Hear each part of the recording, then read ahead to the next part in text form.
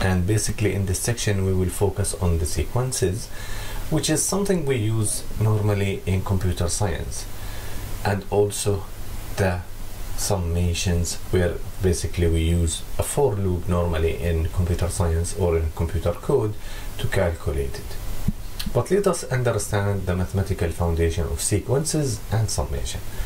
So what we mean by a sequence is basically an ordered list of elements like 1, 2, 3, 5 and 8, and this could be go all the way to infinity, or it just basically talking about a subset of elements.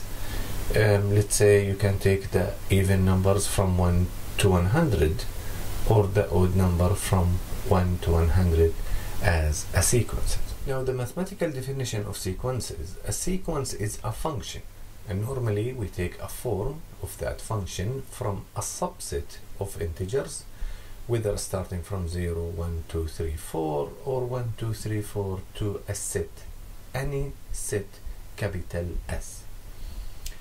And the notation A subscript n is used to denote the image of the integer n, and we can think of A of n as a function f from the subset 0, 1, 2 to the capital S, and we call this A of n normally a term of the sequence.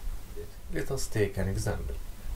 So consider the sequence A subscript of n, where A of n equals to 1 divided by n. In this case, A of n could be A1, second term A2, third term A3.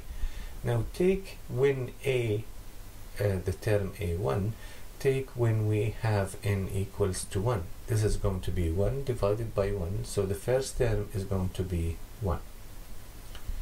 Now when n equals to 2, this is going to be 1 divided by 2. When n equals 3 is 1 divided by 3.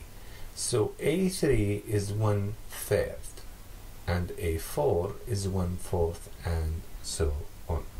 A famous sequence is called geometric progression, and the geometric progression normally take the form where we have the first term A, the second term is A multiplied by R, the third term is going to be A multiplied by R to the power 2, all the way to A multiplied by R to the power n. As an example to understand geometric, let's say we have A equals to 1 and R equals to -1. In this case, if you take a sequence like B of n, B0 is going to be A1 based on the definition, and this is equals to 1. Now B1 is going to be A multiplied by R, so this is going to be 1 multiplied by -1, so it's going to be -1 in the result there. B2 is going to be A multiplied by R to the power 2, and this is going to be 1 multiplied by -1 to the power 2, which is 1. And you will see that this sequence is basically 1 minus 1, 1 minus 1, and so on. If you take the sequence C of n, and in this case you have A equals to 2 and R equal to 5. C0 in this case is going to be A, C1 is going to be A multiplied by R, and in this case is going to be 2 multiplied by 5, which is 10. And if you take the third term, which is basically 5 to the power 2 is 25, multiplied by 2, this is going to be 50. Now take D of n, and in this case D of n, A equals 6 and R equal 1/3. So the first term is going to be A, which is 6. The second term is going to be A multiplied by R, which is 6 multiplied by 1/3, which is 2. And now the other type is called arithmetic progression. And in this arithmetic progression is a sequence of the form where we take A, then A plus D, then A plus 2D, all the way to A plus ND. And the initial term A and the common differences D are basically real numbers in this case. So if you take A minus 1 and D equal 4, and you have a sequence like S of n, in this case S of 0 is going to be A, S1 is going to be minus 1 plus D4, which is a 3. S2 is going to be A minus 1 plus 2d, 4, which is 8, plus minus 1 is 7. If you try to take another terms like a equals 7 and d minus 3, in this case the first term t0 refers to 7 because this is only a. Now t1 is going to be 7 plus d, so 7 plus minus 3 equals to 4, and so on. Strings that we use in computer science are a finite sequence of characters, and they are basically a form of sequences. Normally we refer to the empty set as lambda, and the string ABCDE has a length of 5, considering that we start by counting 1, 2, 3, 4, 5. Now we use sequences with recursion, and with recursive relationship, the sequence a of n is the equation that expresses a of n in terms of one or more of the previous term. So to find out a1, we need to know a0. To find a of n, we need to know a of n minus 1, and all integers n where we have n is greater than or equal to n0. That's a condition, and the second condition, n0 should be a non-negative integer. Consider a of n to be a sequence that satisfies the recursion relationship an equals an minus 1 plus 3. So we need to take every previous term and add it to 3. Now the assumption that we have n goes from 1, 2, 3, 4 all the way to infinity, and we need to be given the initial, which is a of 0 equals to 2, and in this case a1 is basically equal to a0 plus a 3, which equal to 2 plus a 3 equals to 5. Now if you want to have a2, you need to know a1 first, and this is going to be 5 plus a 3, which equal 8, and so on.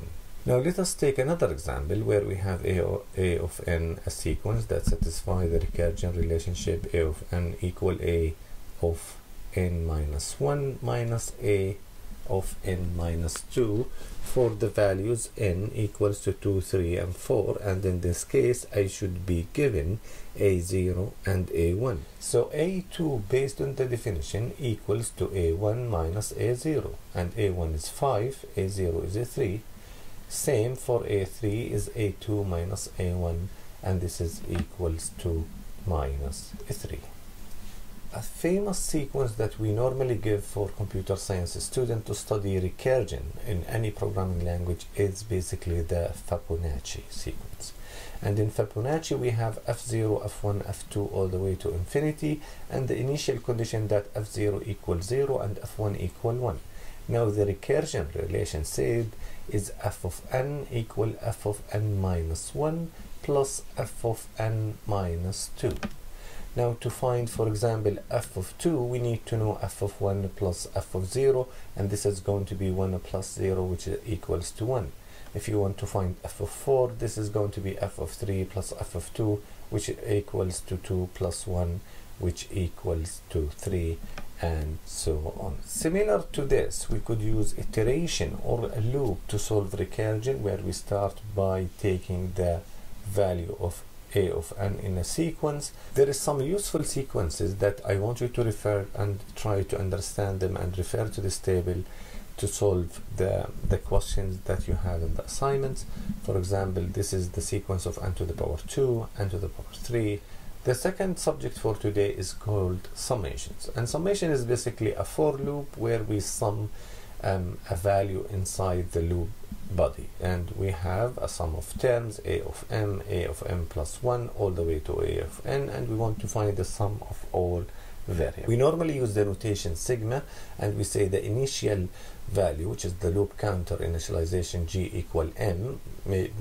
M in this case could be 0 or 1 all the way, for example, to n, and this is going to be a of I. So if I want to sum all the values from 1 to 100, in this case n equals to 100 and m equals to 0, and basically g is going to equal to 0.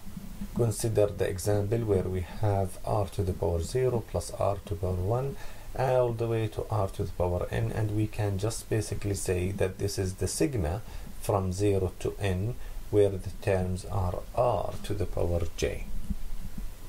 And you can take a substitution of all the value to find the sum between two numbers, let's say 0 and 100, 0 and 10, and so on. Another summation from 1 to infinity, 1 divided by I, so the term r1, 1 over 2, 1 over 3, all the way to infinity. And if you have s as a well-defined term, so you can have, for example, 2, 5, 7, and 10, then the summation is going to be a2 plus a5, a7, and a10. In this condition, j belongs to a subset. These are also a useful summation and useful information that you could refer to for solving summations equation. Let us take an example. We want to use summation notation to express the sum of the first 100 terms of the sequence a of j, where a of j equals to 1 divided by j for j equals 1, 2, 3. So we will start from j equals to 1 all the way to 100 with a sigma notation where 1 divided by j. What is the final value of the sigma j equals to 1 all the way to 5, j to the power 2? You could resolve it by taking all the terms, and you find the final value to be 55. Another example is to take the value from k equals to 4 all the way to 8, where we have the summation of minus 1 to the power k, and this is going to be 1. And this is basically was a quick description of sequences and summation. Thank you for seeing this video, and see you in the next one.